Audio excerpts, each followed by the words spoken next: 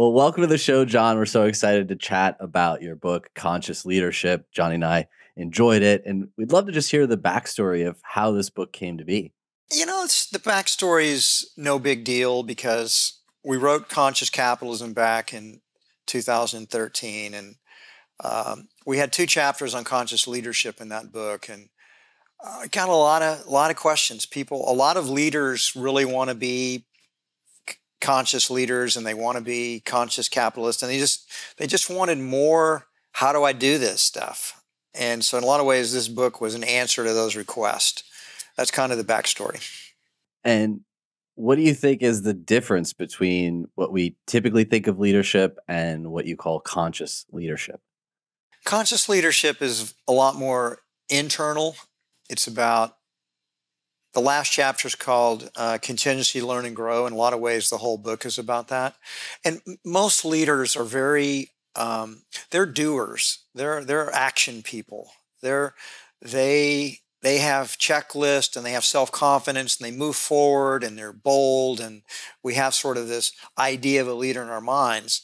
And certainly that is a leader, but a conscious leader can still have that, but it's doing the inner work to develop their emotional intelligence, their sense of purpose, their integrity, their love. These are all skills that people have to work on to develop them. They don't happen automatically. You're not born with integrity. You have to develop it, because all little children are like pathological liars. And we from the moment a child learns to talk, they learn how to lie, I think. And deceive, yeah. And deceive, exactly. A lot of the leadership books that I have read, a lot of them begin with doing a lot of myth busting, because there's these ideas of what conscious capitalism is, or what conscious leaders, or just leaders in general, who they are and how they operate. And you had just mentioned about leaders always moving forward, stepping forward, and a lot of times boldly, with no idea how things are going to go down, but they understand that if they're going to grow, they have to step into these positions. AJ and I certainly have to deal with it in our own company of constantly stepping into uncertainty. How in the book did you want to approach busting some of these myths? Well, we do bust some of the myths. I mean, particularly when we start talking about leading with love, because I can already tell you on this tour, whenever I start talking with sort of conventional media, the whole idea of leading with love, it's like, well, come on, everybody knows business is just cutthroat. It's this, it's a cutthroat thing. So how can you be leading with love? And that's one of the myths that you have to bust, that it's this, the kind of metaphors that we used to think about business are war, Darwinian, sports, games, all hyper competitive. And competition is part of business, but it's not the essence of business. And so to bring love is hiding out in the corporate closet until we bust the myths and create a space for people to feel like love actually is a good strategy in business and life. It's not something we have to check at the door, because do that at home because we're going to war today. So that's a myth we had to bust. And you have to bust the myths on the win-win-win, because we are so locked into sort of win-lose binary thinking. And somebody's getting rich, somebody else is getting poor. If people are either good or they're evil, or they're light and darkness. And those kind of binary dichotomies really are myths, that it's always on a continuum. It's always more complex. You can have win-win-win scenarios. It doesn't have to be one person winning and everybody else losing. These are myths. These is the way, and we construct the way we experience the world by the narratives that we tell ourselves, that this is the way the world is. And so we act and react based on what our hypothesis or our theory of how the world is. And if you have a crummy story, then if your narrative is not a very functional narrative, then you're going to sub-optimize. So a conscious leader has to do some myth busting. You're absolutely right. Now, many in our audience have heard of win-win scenarios, but win-win-win scenarios is a little odd to many of us who've never heard it. How do you break down a win-win-win situation or scenario? Well, a win-win is it's good for you and it's good for me. We both win. But you can imagine situations that might be harmful for society where you have a win-win. Somebody pays somebody to go drop toxic waste in the river. They get rid of the waste. That's a win for them. They get paid money for it, so win for the person doing it, but definitely a loss for the environment and society.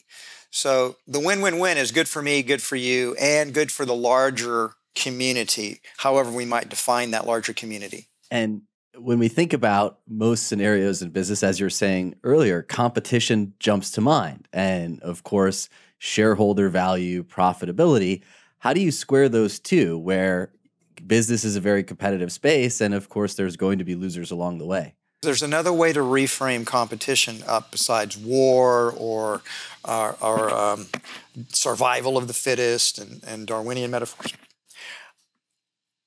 I prefer to think of our competitors as helping Whole Foods Market to innovate and help us get better, because that's one of the secrets to why business creates so much progress in the world and so much innovation. It's because of competition. If you're not getting pushed, then there's a tendency in human nature to sort of get lazy, rest on your laurels. That's why when something has when you have something that's a monopoly, like the post office, you may not get good service. But when you've got choices and you can go down the street, Whole Foods has to. We know our customers. We don't own them. They come in because our particular mixture of products and service and price and quality for some people is what they're looking for. And others, they don't like us. But we know that we have to keep getting better and serve our customers better, because they can just walk out the door and go really just down the street to a competitor. So we have to continue to earn their loyalty. And competitors keep us, it's like, I prefer to think of them as helping us to get better, helping us become more excellent. I think that's a more better way to think about competition rather than we're going to kill them or they're going to kill us. The innovations that Whole Foods did that were pretty radical, in the early days, we were one of the very first natural food supermarkets. It was a completely new idea that you could open up a whole supermarket that was basically just trying to sell whole foods, primarily produce and natural meats and seafoods. That was a revolutionary idea in its time. Nobody done it before. So it was a huge innovation. And then making your stores beautiful was kind of an innovation, because most of the time people wanted their stores to look like warehouses because they didn't want people thinking it was expensive. And I remember when Walmart was really getting going, I actually always say Walmart really did Whole Foods a big favor, because they were the 900-pound gorilla that all the supermarkets were scared of when Walmart got into food. So they just tried to figure out how to cut their expenses back and to make their prices lower to compete with Walmart. And they made one of the ways they spent less money on their stores, they made their stores less attractive. And we had a lot, that Whole Foods initially, we were just mostly in the early days, we were selling to hippies. We were selling to counterculture people that were, young baby boomers who were kind of out of the mainstream. And then the big breakthrough occurred when we started appealing to more middle-class people who never would have gone into an upper middle-class people, who were older, these women would start showing up in there. They weren't in, all our other customers were coming in on bicycles and VW Beetles and Datsuns, with the precursor to Nissans, and then all of a sudden these people start showing up in Cadillacs and Mercedes Benzes, and like, who are they? And they were these basically sort of upper middle class women primarily that they like coming into Whole Foods because the stores were pretty. And people were real nice to them, even though they had long hair and maybe they, eventually tattoos and piercings, but, they were so nice. And they just didn't experience that in conventional supermarkets for a long time, I think primarily because of Walmart. And that really helped Whole Foods start to penetrate into the mainstream. And we were surprised that these people were shopping with us because, and when we talked to them, I said, why are you here? And they say, well, you just have the best produce and your people are so nice. And gosh, your meat tastes better. So they were just there because they liked being there. And that really helped us break through kind of into the mainstream. Well, growing up, I'm 46 years old, and I certainly remember the foods that we used to get when I was a young person, a young child. Hey, you're still a young person by my standards. I wish I was 46. Well, I 47. appreciate that, but I can certainly remember the shopping experience in the Midwest in the 80s, and certainly what Whole Foods had offered, and how not only the foods that had come out with that, but that experience that went along with it.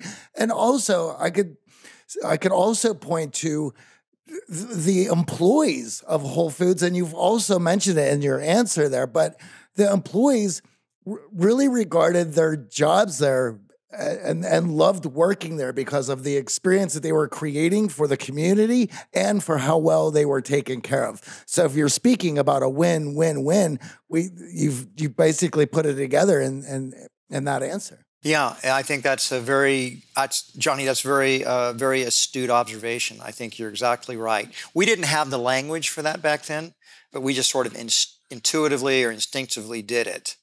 And I always say, in some ways, the retail business is kind of simple. Retail food business is simple. You just hire the best people you can find, make sure they're well trained, get some high quality food in the store, and make the team members happy, because if they're happy, they're going to make the customers happy, and the customers are happy, they're going to keep shopping with you, and your business is going to flourish. Because so many times customers don't like shopping and for food because they don't feel like they're treated very well. And they're not treated well because the employees don't feel like they're treated very well. And one of the big points in the book about being a conscious leader is developing that vision. And if we could think back to when you first co-founded Whole Foods, did you have this vision of a multinational, multi-billion-dollar grocery store in your head, or is that something that evolved over time with your leadership? No, I was just a kid. The origin story is, when I was 23 years old, I moved into a vegetarian cooperative in Austin because I wasn't a vegetarian. I just really was interested in counterculture stuff. And I thought I'd meet interesting people, and there were about 18 people in this communal living situation. Moved in, became a vegetarian, learned how to cook, got super interested in all things natural and organic, became the food buyer for the co-op, fell in love, and then one day I talked to my girlfriend and said, let's start our own store. And she thought that was a super cool idea. She was 20 at that time, 19 or 20. And so we did it. It was fun. And I didn't know it, but I'd kind of launched myself on my major path in life. No, I had no master plan. I had no big vision. In fact, the only reason, after we opened a small store, we were too small, the store was too small, and we relocated it, merged with another small store, and changed the name to Whole Foods Market. That was back in 1980. That store was hugely successful. And the only reason we ever got to a second store is that store was built in the 100-year flood zone in Austin. And in the first year it was open, we had a 100-year flood.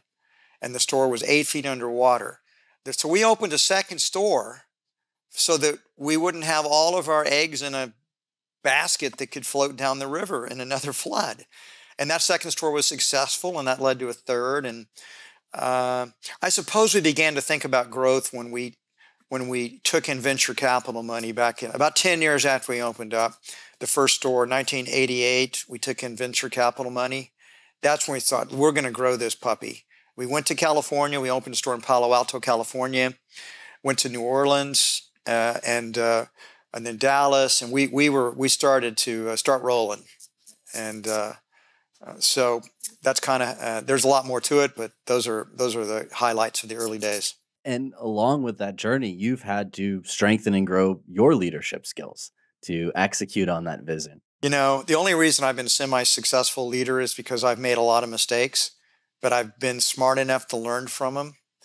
And I had a good mentor. My dad was I don't have any business background. I studied philosophy and literature and the humanities when I was in college, and just took electives really.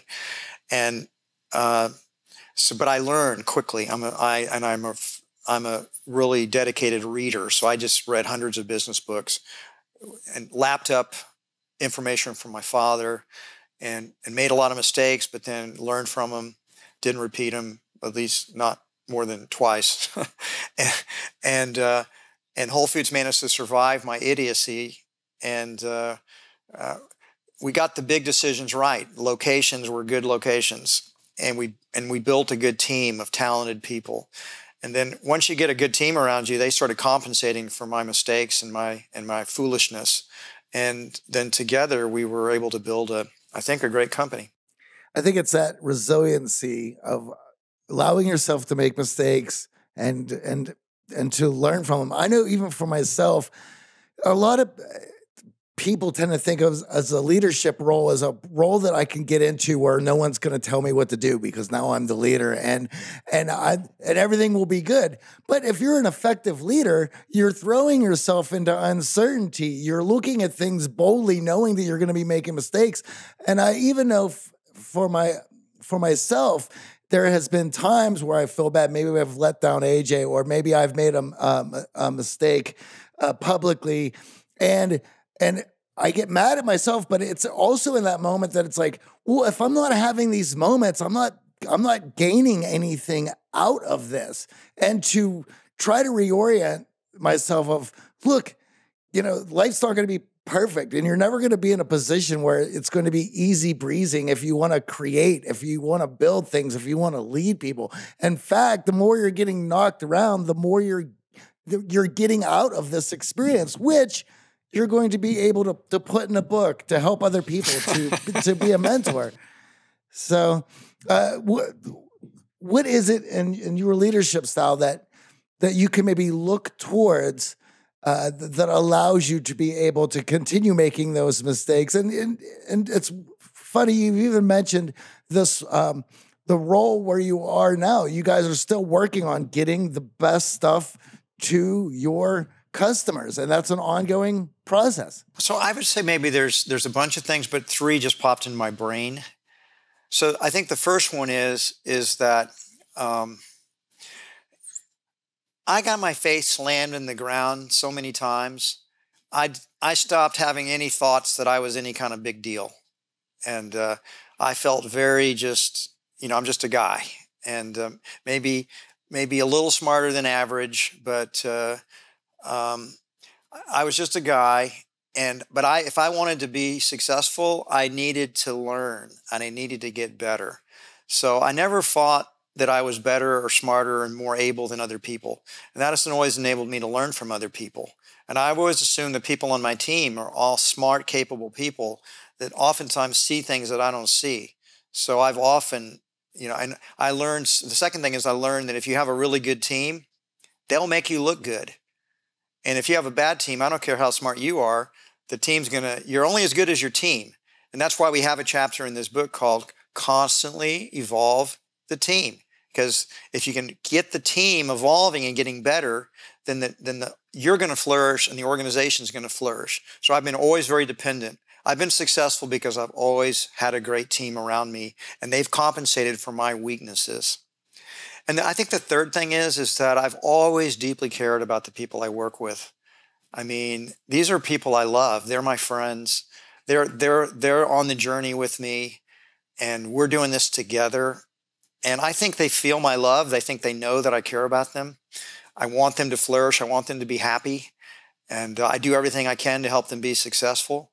And that creates loyalty and commitment. And so they're all learning together. It's been Whole Foods. What I will say, it's not been a lonely journey. It has been a journey I've done with a lot of people that I love and love me. And that's what's made it such a deeply rewarding and satisfying thing. That's why I've been doing it for 42 years, honestly.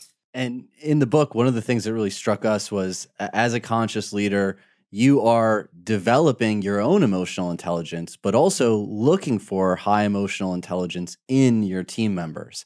Can you talk a little bit about your own personal development of emotional intelligence? And then what are the signals that you look for, or the markers that you look for in team members who possess that high EQ? I would say that if you'd known me 35 years ago, you'd have thought I had almost no emotional intelligence whatsoever, because I don't think I had very much. The honest way that I've gotten more emotional intelligence is I'm married. I don't know how this woman ever married me, but she did, and she's extraordinary. And she took me on as a project that needed a lot of attention in terms of helping me to be a little bit more awake emotionally. My wife has been my greatest teacher that I've ever had in my life. But I think in general, relationships are the way we learn, and our friends and the people that we love and that care about us, the people that really care about you will be the ones that tell you when you're out of line. And those our friends will say, hey, John, you should never have said that. You really hurt her feelings. You need to go apologize to her. And their first reaction is, hey, listen, I didn't mean anything. She should, toughen up. I didn't mean to hurt her feelings. Stop being so sensitive. But if there's somebody that's caring about you, that's telling you that, it's like, geez, yeah, you're probably right. And okay, I'm going to go apologize. So our friends help us to learn and grow. And I think a lot of my development of emotional intelligence has come from a lot of people helping me. But the other part of emotional intelligence is self-awareness. And I've always been interested in trying to understand myself better. So I've been willing to do the spiritual work. I've been willing to do the meditation. I've been willing to do the journaling. I've been willing to take workshops. I've been willing to read books about, my wife teases me, says, you know why John is so much more diplomatic than he used to be? He read a bunch of books about communications and saw what he was doing wrong, and he stopped doing it. He got it from a book. And she's partly right. Because, I read a book and I'd say, gosh, that's the kind of thing I would say, and what a jerk. And I still make mistakes, but I just make a lot fewer of them than I used to. So that's my journey of emotional intelligence, has been people helping me and me really wanting to learn. If you want to learn how to play guitar, you got to practice. And if you want to get emotional intelligence and you don't have much, you got to practice it too, because it's a skill. And that leading with love is a skill. And in fact, our whole book is about developing skills to be a more conscious leader. And it involves practice. It's Malcolm Gladwell, I think, is the one that said you got to work 10,000 hours to master anything. Why should we think we're going to master conscious leadership in just reading a book or doing something for a few hours? No, it's a journey. You have to work at it, and it's going to take you a long time to get really good at it. So I'm older than most people, so I've been just working at it longer. And the last chapter is about continuously learn and grow. And I've been trying to continuously learn and grow since I can remember. And I'm going to continue to do that until I'm dead, because life's a lot more fun if you're learning and growing.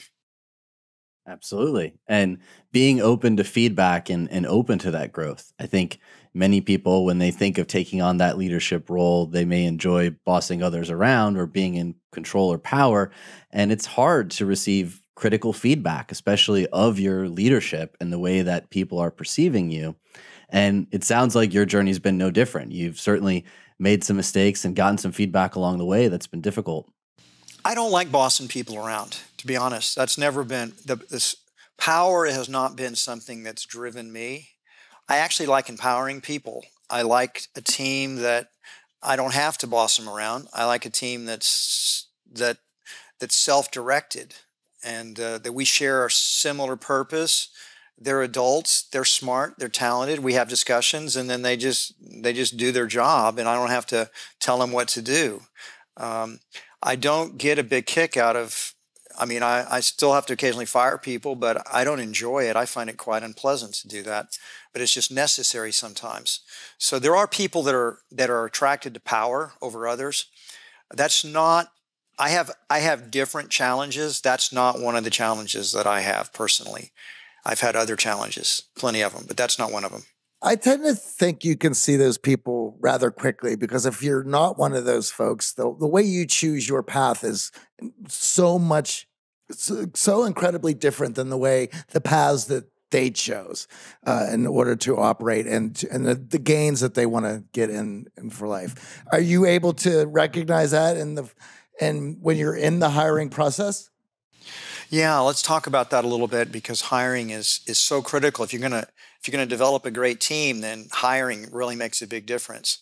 One of the things that I got self-aware enough about myself is I'm actually personally not that good at hiring people. And the reason why I'm actually good at leading people, but I'm not so good at hiring them. And the reason I'm not good at hiring them is because I always see the beauty in people. I see their potential. I see somebody and I see what they could do. And that actually makes a good leadership skill because they don't want to let me down. John really believes in me, so I'm gonna make sure I deliver. So that's a leadership skill, but it's not a good hiring skill. And so I surrounded myself with other people who I thought were good judges of character quickly. I wasn't. And I have had people, and Whole Foods developed a group hiring process. We always have the larger team interview people. I always say you can fool one person, but it's very difficult to fool the whole team. Because people can, somebody can be charming and charismatic, but other people have good bullshit detectors and they can pick it up right away and say, that guy's a phony. I can't believe he said that bullshit. You thought he was good. I'd never vote for that guy. So I think there's a wisdom in that collective mind that can, and I think that's one secret to hiring well is to not do it by yourself. And in fact, at Whole Foods, whoever's going to be responsible will make the final decision on who to hire. But we always want the larger group to do what we call a straw poll, a secret straw poll. Rate these candidates, because say there's 3 candidates, and we'll do a straw poll, and we'll get a ranking for those, and then the person will announce the straw poll, and then we'll talk about the candidates, and then we'll do another kind of secret poll to see if anybody's persuaded or changed their mind. Now, the leader can override that group. They can still make the call. They're responsible. Occasionally, they'll go against the larger group. I'll tell you something. Whenever I've gone against the larger group, without exception, it was a mistake. The group saw something I didn't see, and I was foolish. And probably my ego just said, I'm in charge. I'm responsible. But I've learned over the years to really trust the wisdom of the larger group. And I think that's helped Whole Foods hire better. Well, I have to say, I think it is that process is why your employees take so much pride and honor of working at Whole Foods. I mean, it is one of the only grocery stores where I see people posting about going to work. And posting about going to work at Whole Foods and showing that pride in serving their community. Yeah, I always say people, because I'm on this book tour and I'm getting asked a lot of questions about this, I realized I started thinking about it. I think there's 2 main reasons why our team members work for us so long and they're so loyal. And the first one is purpose. And that's the first chapter in our book is put purpose first. And a good leader is able to communicate purpose to people because one of the things we know, people want to feel like their work's making a difference. Nobody wants to just make widgets. And and you can earn a living, but people would prefer to earn a living and also feel like this is actually helping people. I see where my work is making a difference. And people like helping people. It's a high to make people happy. So we spend a lot of time making sure people understand how their work is actually contributing to people's well-being and their life satisfaction. And the second thing is people want to be cared about. Nobody wants to go to work at a place and nobody cares about them. So that it's kind of an alienating process where you're there and you feel like not only don't people care about you, that most people don't like you even. And so at Whole Foods, we create kind of a warm and fuzzy place where the team member, we care about our team members and they care about each other. And if people feel loved and they have a sense of purpose, they're going to be pretty fulfilled at work, even working in a grocery store. And so we have so many people that work. One of the questions I ask when I tour stores, when people are always nervous when they're meeting me, is I always ask them and get a little bit of their story. Tell me your story and how long have you worked for the company? And it's so often it's 10, 12, 15 years, 20 years, 25 years. I met you. I haven't seen you in 10 years, but I met you when I was living in LA. Now they live in Florida. And they remember that encounter. I don't remember the encounter, but people have that because they know they're cared for and they know their work's making a difference. They're much more deeply fulfilled. So those are 2 tips I will give other owners. Give people a sense that their work's making a difference and just make sure they feel that they're really cared and that they are cared for. And if you get both of those things right and you treat people reasonably fairly, they may work for you the rest of their lives because people are so hungry for those things. And it's not that common. People get that in the workplace. Absolutely. That's what I was just going to say. And many in our audience are at a point in their career where they're moving into leadership roles for the first time. And, there are movies about horrible bosses, and we've all had those negative experiences with leadership. What have you done to create this empowering environment for your staff to speak up when they say, hey, this person's not a good fit, or hey, there's an issue that I want to solve? As many in our audience are becoming leaders now, they're struggling with how to create that environment to empower instead of just being that terrible boss. Well, the first thing to realize is people pay a lot more attention to what you do than what you say. So you can't talk your way into empowerment. What you have to do is actually do it and mean it. And you have to embody it yourself. And then people will begin to take it seriously. And if they see that they're not going to be, if you truly mean to empower them and you trust them to make a decision, and if they mess up, they don't get fired, but you talk about the mistake and they learn from it and you encourage them, then you truly are empowering them and people start to feel safe. Because if people don't feel safe, if they feel afraid, they're never going to make a risky decision. They're just gonna keep their head down. So if you really want to unleash creativity and people's energy, they have to feel safe. And they feel safe when they're not punished for making a common mistake. I mean, should be punished if they're doing something egregious. They can even get fired if they're doing something egregious.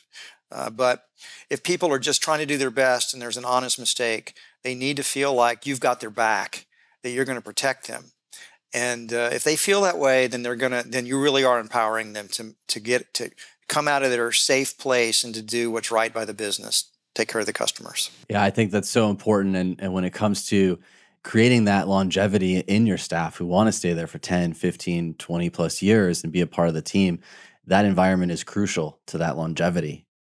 Yep. You mentioned in the book a few examples of some private gratitude practices and appreciation practices that you use with your team. I'd love if you could share them with our audience. Well, I'll do appreciations first because that's the simplest thing to do and it's completely transformative to an organization. In fact, if you got nothing else out of this talk, but you remember what I say about appreciations, you will have gotten an incredibly important nugget here that'll help make your organization better. What Whole Foods does is we just end our meetings with appreciations. They're voluntary, nobody has to do them. But they're incredibly powerful for releasing love.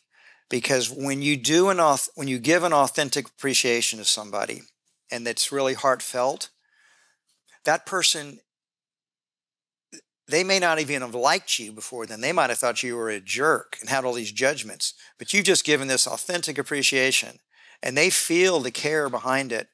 That relationship's going to change. They're going to say, I think I misjudged AJ. Actually, he's a really good guy. I can see that he really cares about me. And they start to reframe you in their minds, and they start to drop judgments.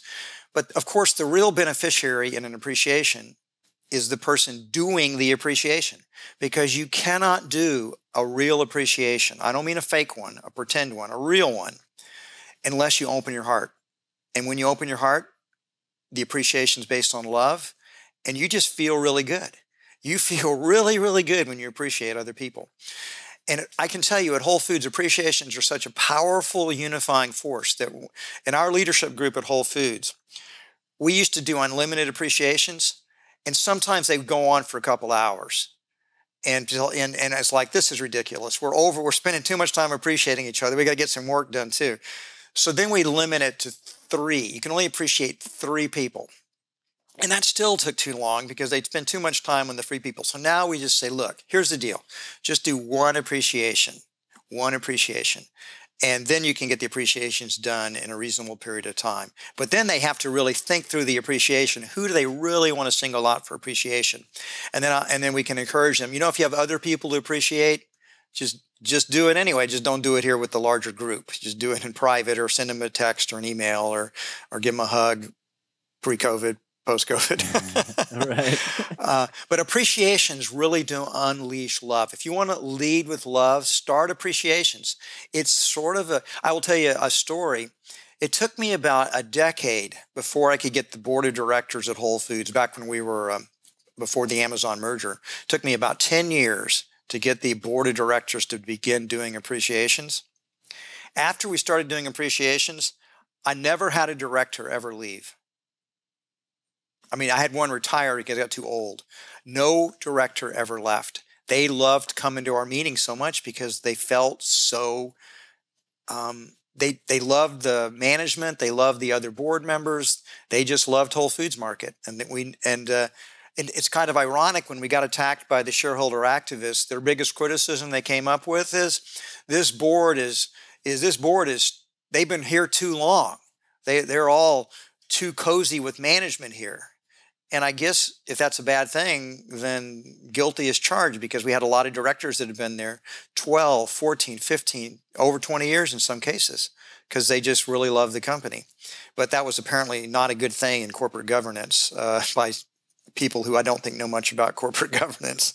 Well, I think that's an example of the ultimate win-win-win, in that the person receiving the feedback feels incredible, you giving that genuine appreciation feel incredible, and the entire team feels supported. And many of us in our careers feel unseen, unheard. We're working our hardest, and maybe we're not getting the big goals that our boss or our teammates are expecting of us, but even those small indelible efforts that we're putting into our job every day, when they go unrecognized, you could feel unsupported and lose motivation. So creating that supportive environment and noticing even the small details to appreciate are so huge. And we've brought that to our meetings as well. And it's been a huge deal. I mean, many people think you have to celebrate just the big wins. That's important. But even those small moments of appreciation where effort is well spent and someone went above and beyond go a long way.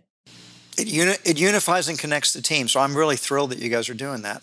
We've been doing them in our live programs for years. And one of my favorite results of implementing that is everyone is so insecure about what other people are thinking about them and how they're being perceived. And when you get that appreciation, all of a sudden, your other people are calling to attention attributes that perhaps you have not known about yourself or been thinking about yourself. And now all of a sudden, you start to walk with a little bit of swagger because people are starting to see things in you that you have been trying to hide or trying to cover up or have not even thought about that people are seeing and enjoying and appreciating of you. Yeah. You know, one of the things about human beings that we're always not conscious of is sometimes we can be our own worst critic. We have an internal critic that's always busting our chops for not being perfect, for making mistakes, and having somebody else let us off the hook and just tell us how much they appreciate us, and seeing special things about us that we're not even maybe willing to admit to ourselves. And then they tell us about it, and it's like, I guess that's true. I never really thought about myself that way. So it's a gift to appreciate people, because we, in some ways, are giving them permission to love themselves. 100%. Now, you mentioned something before we get to the gratitude practice that I think is also important, because many of us are afraid of criticism and afraid of negative feedback. And obviously along the journey, you have had your fair share of criticism as a leader. How do you handle those outside forces and that negativity and reframe it for yourself to be constructive and grow? Great question, AJ. And first, let me say that's still a growing edge for me.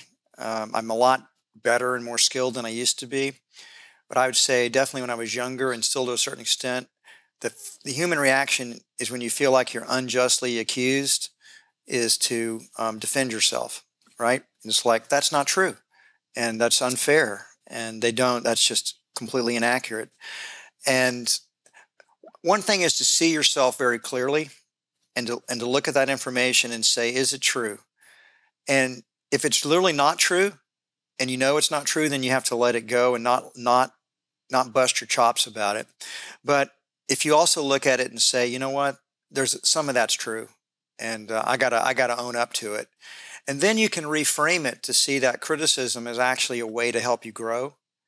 It's a way for you it's a challenge. I'm going to be better. I'm going to make sure that criticism disappears and I don't hear about it anymore in the future.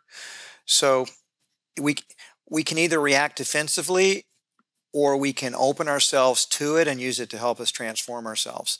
So obviously the second strategy is better, but I'm not Yeah. going to say that's always easy to do. And it sounds like with the support of your wife and your team, you also have that opportunity to ask them, give me some reference here. Is this really true? Do I have this blind spot that I might not see in myself? That's right. And what we talk about that in the book, because we talk about the shadow.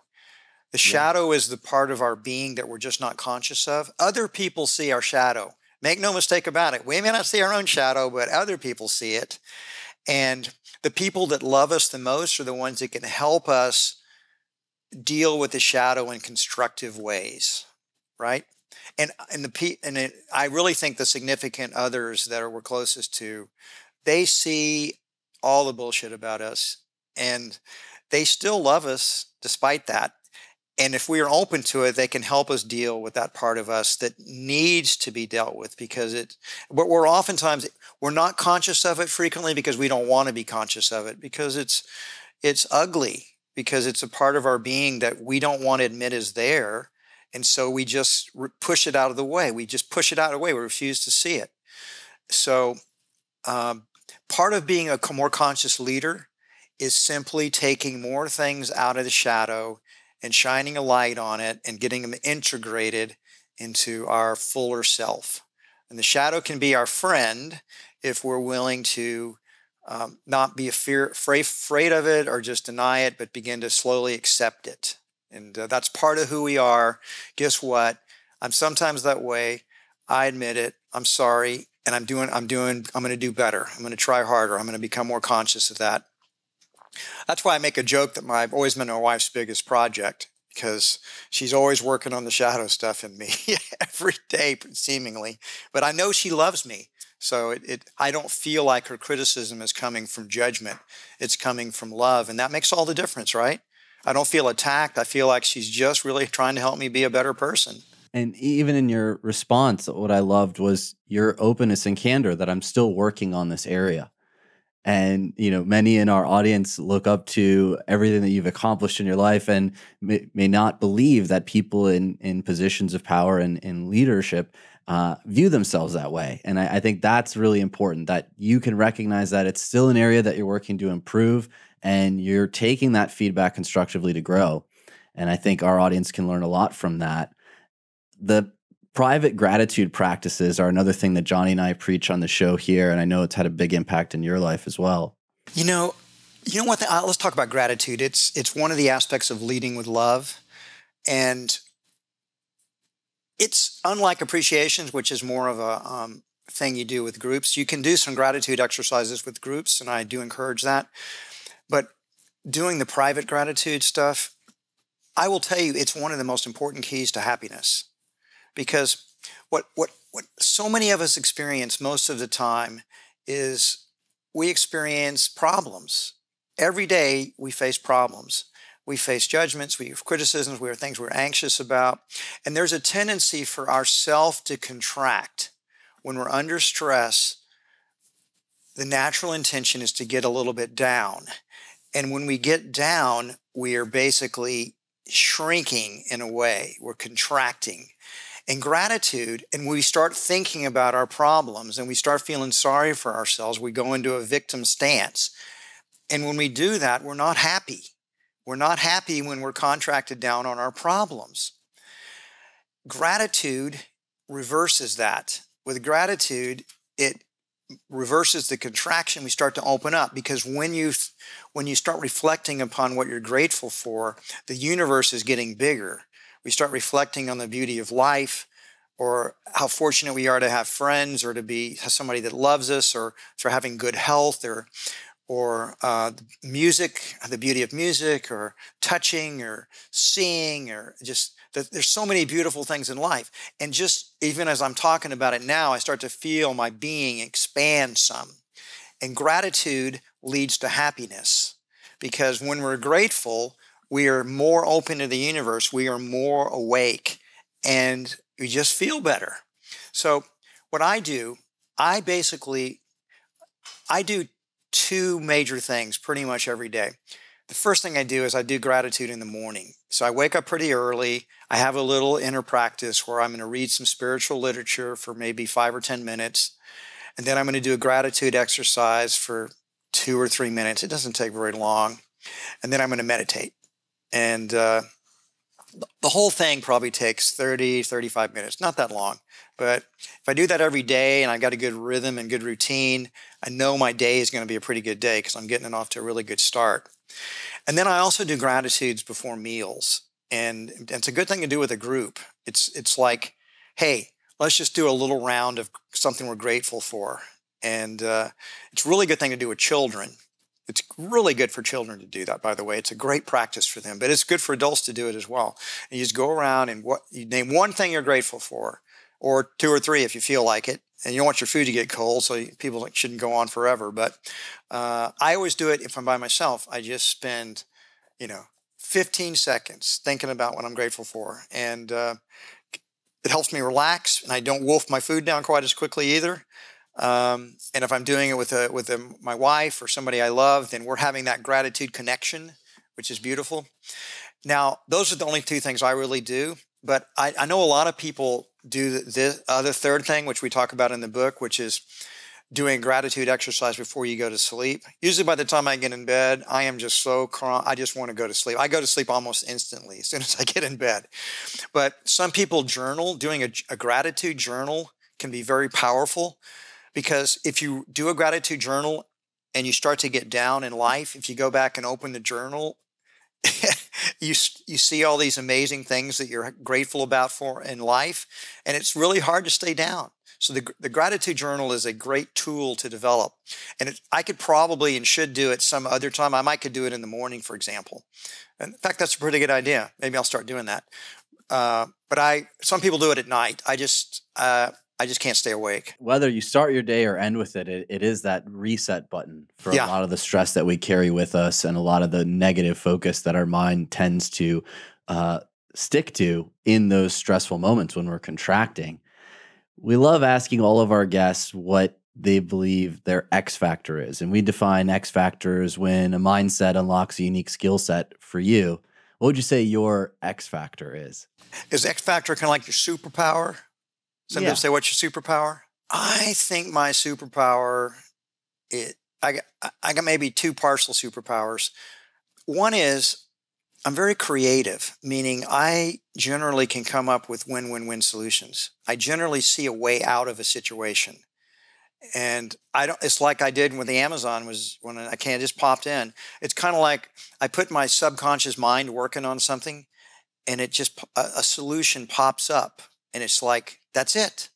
And I think that's kind of a superpower. And then I'd say the other sort of superpower is that I'm able to really express truths about people in a loving way. I see deeply into people's souls, and then I can tell them what I love about them. And I frequently bring them to tears because I'm telling them such a beautiful part of their being that maybe they don't fully see themselves, but when I express it, they see it. And I think that's a superpower. That's a gift that I have. That's beautiful. John, your company and yourself have changed the shopping experience for all of us. As we move into the future, is there anything that you can tell us that we should be looking out for that will continue that evolution? I can tell you that we're going to do some really cool stuff in the next couple of years, including something very cool in LA. So in the greater LA area. And when you hear about it, you'll remember what I was talking about. So I think it's going to be super cool. And I do think it's going to change grocery shopping in the long run. So just remember, I'm just giving you a teaser, but I'm not going to tell you what it is. I didn't think you were going into detail. Thank you so much for joining us, John. We really appreciate it. It was a wonderful talk. Thank you. Hey, you guys are awesome. You guys are great. Let me do a quick appreciation. You guys are very conscious guys. So it's not often when I'm doing this talk about conscious leadership that I'm talking to a couple of conscious leaders. So it's you guys ask great questions, and it's obvious to me you've got a really good business here, and I wish you the very best. Thank you. Thank you so much. Likewise, greater success with Whole Foods is on the way. And we appreciate all of those lessons from the Conscious Leadership book. And we've been implementing them in our own business with great results. Thanks. If you guys decide to move to Austin, make sure you contact me.